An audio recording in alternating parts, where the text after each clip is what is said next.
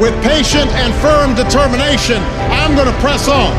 I don't have time to feel sorry for myself. I don't have time to complain. I'm going to press on. Stop complaining. Stop crying. We are going to press on. We've got work to do. What's your why? What motivates you? What pushes you? What drives you? And if that thing is internal, if nobody has to call you, if nobody has to prod you, if nobody has to reward you, if nobody has to give you anything, if you are self-motivated and self-regulated, you can have it, you can be it, you can do it. Take ownership. Take extreme ownership. Don't make excuses. Don't blame any other person or any other thing. Get control of your ego.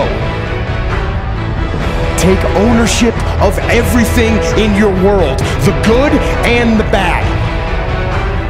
Take ownership of your mistakes. Take ownership of your shortfalls. Take ownership of your problems. And then take ownership of the solutions that will get those problems solved.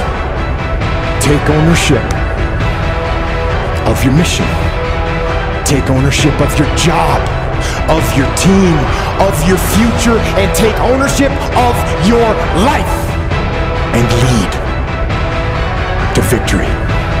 It's possible you can live your dream.